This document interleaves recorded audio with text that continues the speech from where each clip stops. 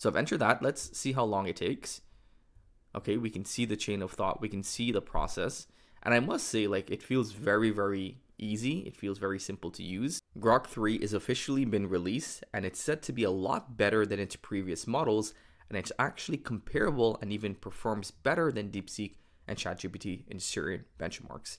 So in today's video, I'll be doing a full review of Grok. I will be comparing some of the features and the output quality with DeepSeek and ChatGPT. So let's go ahead and get started.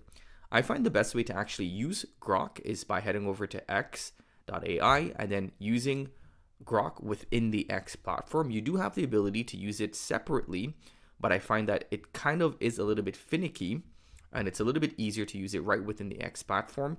But again, either option may work better for you. Just try whichever works best. So either go to x.com and use Grok, or head over to grok.com and you'll be able to use it there. So first off, this is what the interface looks like for Grok. I put in some information about Grok's blog post announcement to see if it could summarize that information, and it did a pretty good job talking about what Grok 3 is and what the capabilities are. So the key features of Grok 3 are massive scale training, advanced reasoning, high performance. There's a mini, which is more affordable and accessible, and it's going to be evolving. So it's set to be the age of reasoning agents, which takes more time to query, to think, and do deep research and give you better outputs. So as I mentioned, this is what the platform looks like. There's deep search, again, which allows you to search the web and take its time to do really deep, in-depth research.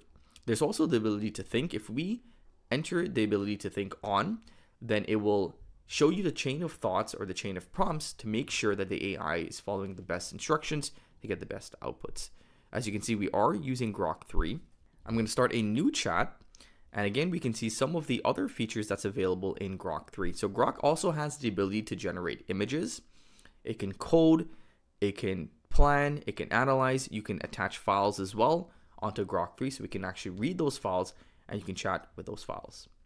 For this comparison between Grok and ChatGPT, I'm going to take the same prompt that I use on ChatGPT and in DeepSeek on my previous videos, and I'm going to copy that over and paste it into Grok. This prompt tells it to write in an SEO optimized format, and also to write in a format that is going to be more human-like and less likely to be detected as AI.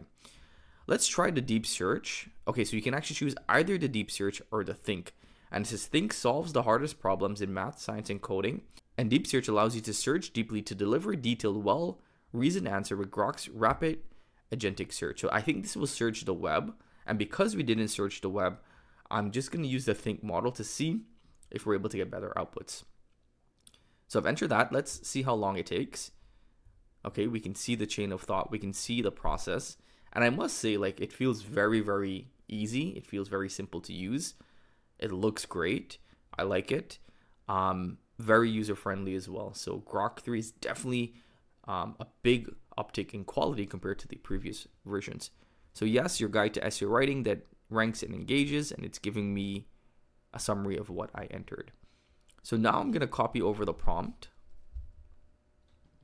And we're going to head back over and we're going to tell it to write an article on how to run meta ads in 2025, aim for 3,000 words, include tables, lists, charts, bolded words, and write following the instructions above. So let's go ahead and send that off. So it says 15 web pages. I'll be very interested to see what these web pages are. I don't know if it's went ahead and actually read through 15 web pages on the internet to get this information, but we'll be able to see that after. I don't want to click anything for now. Let's go ahead and let it think and write the full article. So it took about a minute for the AI to think about the output, and this is the output in which we get back. So how to run meta ads in 2025, a complete guide to success. Meta ads, those powerful ads that you see across Facebook, Instagram, and Messenger, are still one of the most effective ways to reach your target audience. With over 3 billion active users across meta platforms, businesses can connect with people in ways that few other advertising tools allow. Okay, so pretty good actually. I really like that first introduction. It sets up the article really well.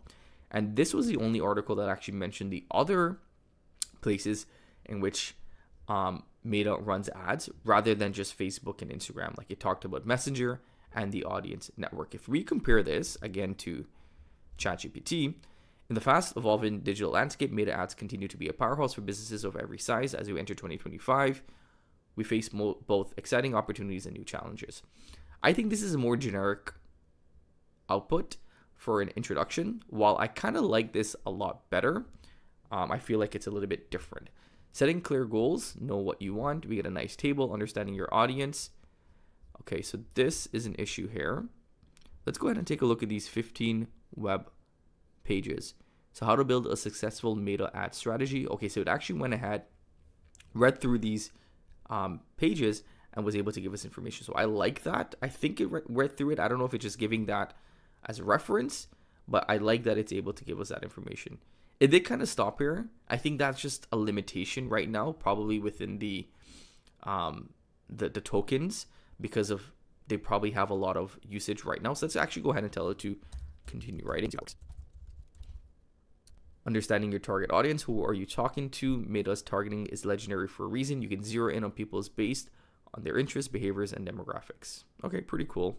In terms of thinking, it definitely took a little bit longer, but I'm totally fine with that. Once we're getting good quality outputs, I'm okay if it takes a little bit longer, because obviously if something takes longer but it's better, it's definitely worthwhile. Okay, so below is a continuation of the article. So expanding your meta ad strategy, practical examples, crafting compelling ad creative, example, e-commerce, local business, tech startup, setting up your campaign, budgeting and building, scaling up smartly. Here's a sample optimization workflow of how you can actually optimize your campaign. So this is really, really good. Gives you some actionable tips that you can take, advanced tips and future trends, pushing the envelope, putting it all together, your 2025 meta ads playbook, and a conclusion. I like this. I think this is really, really good. If you were to go ahead and just test the count, let's see how much words we get here. 1,900 words. That's actually quite a lot for an article. So I'm very happy with this output here. We can go ahead and copy it. So this is the optimization scoring which we get from Neuron Writer. It's a 49 out of 100. And I think if I actually went ahead and added in the proper H1s and H2s, because the formatting was a little bit off, we'd probably get something a little bit higher. But overall, I'm happy with this article. It's almost 2,000 words. It's SEO optimized. And if I go through this article as I was reading through it while adding in the H1s and the H2s, it's really actionable and very in-depth. It's not a generic article. So for example, we can see here it talks about setting up your campaigns, and if there's problems of ads not delivering, problems with wrong audience seeing your ads, and problems of high cost, it tells you how to actually go ahead and fix out those issues. So it not just only, again, gives you surface level information, it gives you very important information that you can use. Again, here we see here, now that you have a campaign that's converting, this is how you can bid up and scale. You can increase gradually, you can expand audiences, you can optimize your bidding. And then it gives you an example of old budget versus new budget and how that can affect your conversion rates. So again, very, very in-depth stuff. And if you've ran ads before, this would be very useful for you. So even if you're a beginner or an advanced paid ad specialist, this is an article that would be useful for you. So I'm very, very impressed by the content that we're getting back from Grok 3. I will be doing some more testing and testing out some other features. If you guys test it out, let me know your thoughts in the comments below. I would love to know what you think about Grok. But overall, I think it's very, very solid and has a lot of potential. And I'll see you in the next video. Take care.